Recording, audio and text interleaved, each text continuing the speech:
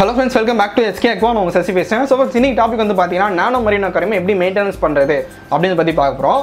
So எப்படி set பண்றது, எப்படி க்ளீன் பண்றது, அந்த வீடியோ எல்லாம் தான வீடியோ தான் வந்து இந்த மெயின்டெனன்ஸ். So இந்த மெயின்டெனன்ஸ் வீடியோ வந்து ரொம்ப முக்கியம். So in case நீங்க ஒரு நானோ மரீன் அக்வாரியம் செட் பண்றது எப்படின்னு தெரியல அப்படினா செக் பண்ணி பாருங்க. உங்களுக்கு வந்து டெஃபினட்டா ரொம்ப யூஸ்ஃபுல்லா இருக்கும்.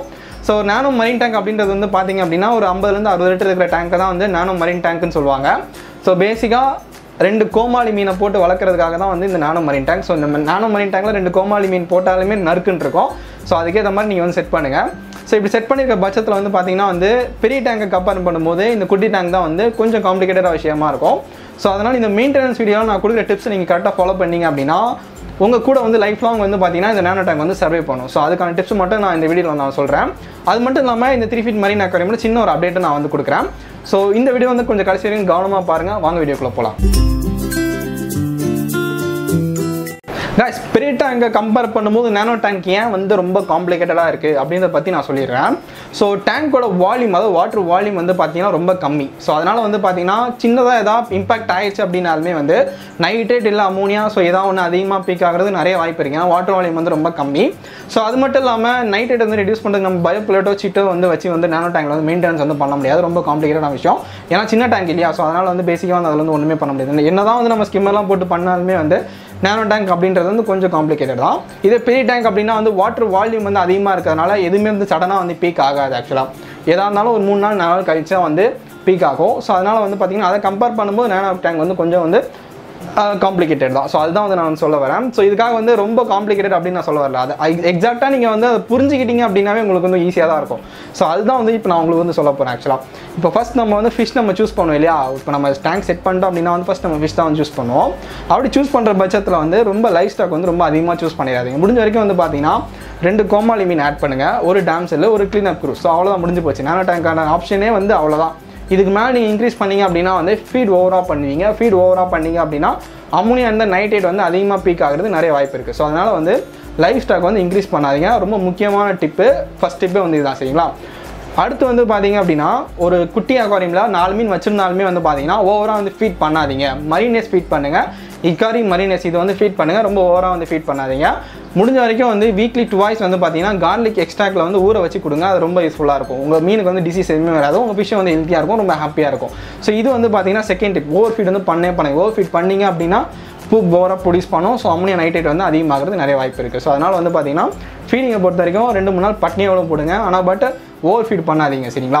இது வந்து செகண்ட் டிப். ஸோ அடுத்த டிப் என்ன அப்படின்னா வந்து ரெகுலராக வந்து க்ளீன் பண்ணணும். உங்கள் டேங்க் வந்து பார்த்தீங்கன்னா என்ன க்ளீன் பண்ணோம் அப்படின்னா வந்து உங்களால் முடிஞ்சால் டைம் இருந்தால் 3 days ஒன்ஸ் வந்து உங்கள் ஃபில்டர் ஸ்பாஞ்சோ ஃபில்டர் சாக்ஸோ வந்து ரீப்ளேஸ் பண்ணுங்கள்.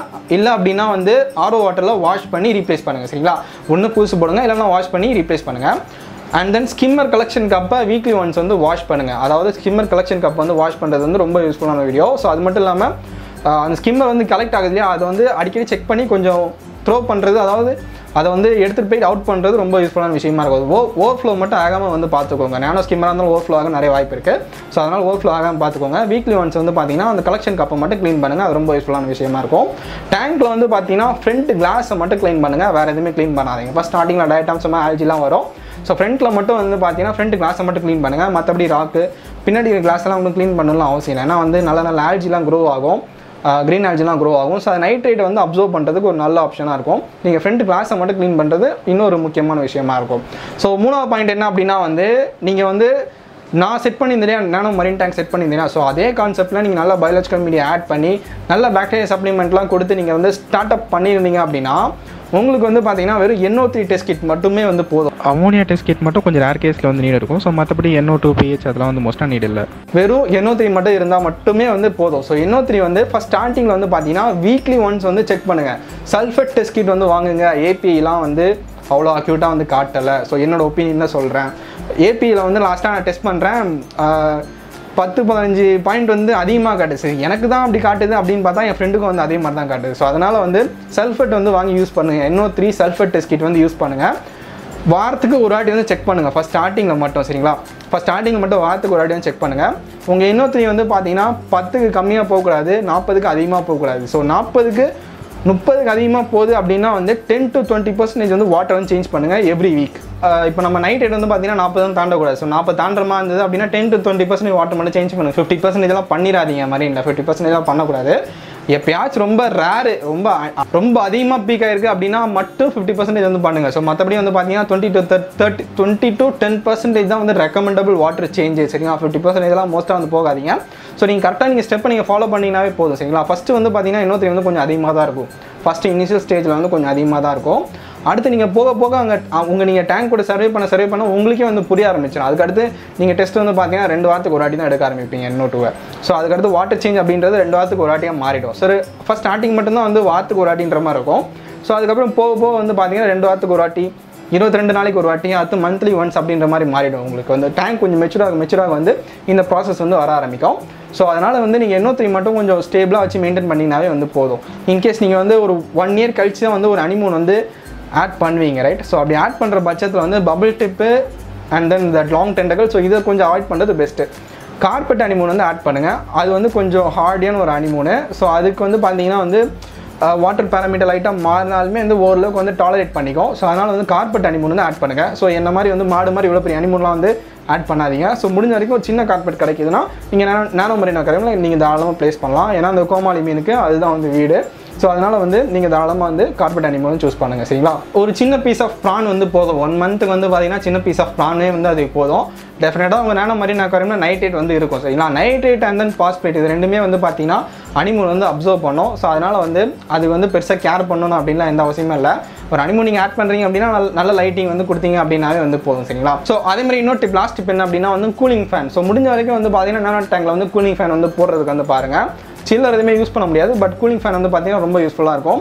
ஸோ இன்னொரு and then carbon dosage. So carbon dosage அப்படின்னா வந்து வீக்லி நீங்கள் 2 வந்து நீங்கள் தாராளமாக வந்து சுகர் டோசேஜ் வந்து கொடுக்கலாம். சரிங்களா? சுகர் டோசேஜ் கொடுக்கறது மூலிமா நீங்கள் வந்து வாட்டர் சேஞ்ச் வந்து இன்னும் ஒரு 1 week 2 வாரம் வந்து தள்ளி போகிறதுக்கான நிறைய வாய்ப்பு இருக்குது. ஸோ அதனால் வீக்லி 2 times வந்து சுகர் டோசேஜ் வந்து கொடுக்குறது நல்ல ஆப்ஷனாக இருக்கும். ஏன்னா வந்து நம்ம நானோ மரீன் டேங்க்கில் வந்து பார்த்தீங்கன்னா சிட்டோவும் ஆட் பண்ண முடியாது, பைப்ரோட்டும் ஆட் பண்ண முடியாது. ஸோ இந்த மாதிரி இருக்கிற பட்சத்தில் வந்து நம்ம தாராளமாக சுகர் டோசேஜ் வந்து கொடுத்து நம்ம சிம்பிளாக வந்து இந்த மாதிரி வந்து மெயின்டைன் பண்ணிட்டு போயிட்டே இருக்கலாம். ஸோ நான் சொன்ன டிப்ஸை நீங்கள் கரெக்டாக ஃபாலோ பண்ணீங்க அப்படின்னாவே வந்து உங்கள் நானோ மரீன் அக்வாரியம் வந்து பார்த்தீங்கன்னா லைஃப் லாங் வந்து உங்க கூட வந்து சர்வே பண்ணும். ஸோ அது மட்டும் இல்லாமல் நீங்கள் 2 க்ளவுன் மட்டும் வச்சுருக்கீங்க அப்படின்னா 2 க்ளவுன் மட்டும் வச்சு ஒரு கார்பெட் ஹனிமூன் வச்சிருக்கீங்க அப்படின்னா கார்பெட் ஹனிமூன் கூட ப்ரீடாக நிறைய வாய்ப்பு இருக்குது. அண்ட் தென் க்ளவுன் ஃபிஷ்மே வந்து ப்ரீடாக நிறைய வாய்ப்பு இருக்குது. இப்போ நீங்கள் ஒரு 4 ஃபிஷ்ஷு நீங்கள் வந்து நல்லா ஸ்கிம்மர் இதெல்லாம் போட்டு கரெக்டாக நீங்கள் மெயின்டைன் பண்ணிட்டு அது கூட நீங்கள் சர்வே பண்ணுறீங்க அப்படின்னா வந்து அது அப்படியே வந்து அது போக்கில் வந்து அப்படியே விட்டுருங்க. ஸோ அதுக்கப்புறம் வேறு ஏதாவது ஃபிஷ் வந்து ஆட் பண்ணுறது ஸோ எதுவுமே வந்து பண்ணாதீங்க. மோஸ்ட்டாக நான் இந்த சொன்ன டிப்ஸை நீங்கள் கரெக்டாக ஃபாலோ பண்ணிட்டு நீங்கள் அதுக்கப்புறம் ஓவர் ஃபீட் எதுவும் பண்ணாமல் நீங்கள் கரெக்டாக நீங்கள் பண்ணிக்கிட்டே இருந்தீங்க அப்படின்னா வந்து உங்கள் டேங்க் வந்து பார்த்தீங்கன்னா லைஃப் லாங் வரும். இன்கேஸ் நீங்கள் வந்து ஒரு ஃபிஷ்ஷோட நீங்கள் வந்து சர்வே பண்ணி போயிட்டு இருப்பேன், திடீர்னு வந்து ஒரு ஃபிஷ்ஷை பார்த்தாலும் உங்களுக்கு வந்து வாங்கணும்னு தோணும். ஸோ வாங்கி அது கூட நீங்கள் இதையும் நீங்கள் ஆட் பண்ணீங்க அப்படின்னா வந்து திருப்பி வந்து உங்கள் பேராமீட்டர்ஸ் எல்லாமே வந்து மாறதுக்கு நிறைய வாய்ப்பு இருக்குது. ஸோ அதனால் ஒன்ஸ் உங்கள் டேங்க் வந்து செட் ஆகி ஸ்டேபிள் ஆயிடுச்சு அப்படின்னா வந்து ஸோ அது கூட வந்து அப்படியே சர்வே பண்ணிட்டு போயிட்டே இருந்துருங்க. ஸோ இது ஒரு நல்ல ஆப்ஷனாக இருக்கும். ஸோ ஏதாச்சும் நீங்கள் ஃபிஷ்ஷை தான் வாங்குற மாதிரி பிளான் பண்ணிங்க அப்படின்னா கூட மனசை கொஞ்சம் கல்லாக்கிக்கிட்டு பேக் அடிக்கிறது ரொம்ப நல்ல ஆப்ஷனாக இருக்கும். ஸோ 3 feet மரீன் அக்வாரியம் இப்போ நான் வந்து காட்டுறேன். ஜஸ்ட் வந்து பார்த்தீங்கன்னா கமெண்ட்ல வந்து கேட்டிருந்தாங்க காட்டுங்க அப்படின்னு சொல்லி. ஏன்னா ஹனிமூன் வந்து இறந்து போனதுக்கப்புறம் எப்படி இருக்குது அப்படின்னு தெரியணும் இல்லையா? ஸோ அதனால் நானும் கொஞ்சம் காட்டுறேன். ஸோ காய்ஸ் இப்போ கரண்டாக பார்த்தா இப்படி தான் வந்து இருக்குது. டோரி அங்கே இருக்குது, குரோமிஸ் இங்கே இருக்குது. ஸோ ஆதோ டாம்சல்ஸ் இங்கே குரோமிஸ் இருக்குது. அடுத்து க்ளீனர் ஷிம்பு இங்கே இருக்குன்னு தெரியலையே. க்ளீனர் ஷிம்பு இங்கே இருக்குது பார்த்தீங்களா? ஸோ அங்கே போயிட்டு ஓரத்தில் என்னவோ தாரிலேருந்து ஏதோ திருடி சாப்பிடுது. ஸோ என்னமோ பண்ணுதாங்க. சரி, ஓகே, ரைட்டு. ஸோ இப்போதைக்கு வந்து இப்படி தான் இருக்குது. ஆக்சுவலி என் டேங்க் வந்து பார்த்தீங்கன்னா ஸோ ஹனிமூன் வந்து இந்த இடத்துல இருந்தது. ஸோ அதுக்கப்புறம் இங்கே வந்து ஸோ வேமே கிளவி மாட்டிக்கிச்சு. ஸோ மிஸ் பண்ணிட்டேன். ஸோ பார்க்கலாம். ஸோ இப்போதைக்கு வந்து என் டேங்க் வந்து பார்த்தீங்கன்னா இப்படி தான் இருக்குது. ஸோ கீழே நான் சம்பையும் வந்து காமிச்சிடறேன். நிறைய அப்டேட் வந்து பண்ணியிருக்கேன், பட் வீடியோ தான் போடலண்ணா. இப்போ கீழே பார்த்தீங்கன்னா வந்து ஃபில்டர் ஸ்பாஞ்ச் ஒன்று எடுத்து வச்சுருக்கேன். ஸோ ரீப்ளேஸ் பண்ணணும் அப்படின்னு ஸ்கிம்மர் செக்ஷன் வந்து மாற்றிட்டேன். பயோபிளேட் வந்து பார்த்தீங்கன்னா எக்ஸ்ட்ரா வந்து ஆட் பண்ணியிருக்கேன். ஸோ போய்கிட்டு இருக்குது. இதுக்கான அப்டேட் வந்து கொடுக்குறேன் உங்களுக்கு. அண்ட் தென் பயாலஜிக்கல் மீடியா இங்கே ஒரு ஃபேன் இருக்குது, ரிட்டர்ன் பம்ப்பு. ஸோ ஐஸ் பாட்டில் வந்து போட்டு வச்சுருக்கிறது அப்படியே இருக்குது. ஆக்சுவலாக ஐஸ் பாட்டில் எடுக்கவே இல்லை, எடுக்கணும். எடுத்து திருப்பி ஃப்ரீசரில் போடணும். ஸோ குப்பை மாதிரி கிடக்குது. ஆக்சுவலாக வீடியோ எடுக்கிறேன் அப்படின்னா வந்து கொஞ்சம் க்ளீன் பண்ணிட்டு எடுப்பேன். ஸோ இது சும்மா அப்படியே டெம்பரரியாக காமிச்சதுனால உங்களுக்கு அப்படியே காமிச்சேன். ஸோ டெஃபினட்டாக 3 feet மரீன் அக்வாரியம் பற்றி நான் அப்டேட் வந்து கொடுப்பேன். ஸோ கொஞ்சம் டைம் ஆகும். நிறைய பேர் ட்ரிகர் சிஸ்டம் சம்பவம் பற்றி நான் கேட்டுட்ருக்கீங்க. ஸோ டெஃபினட்டாக சொல்கிறேன். ஸோ அது ஒன்றும் பெரிய விஷயம்லாம் சொல்கிறேன்.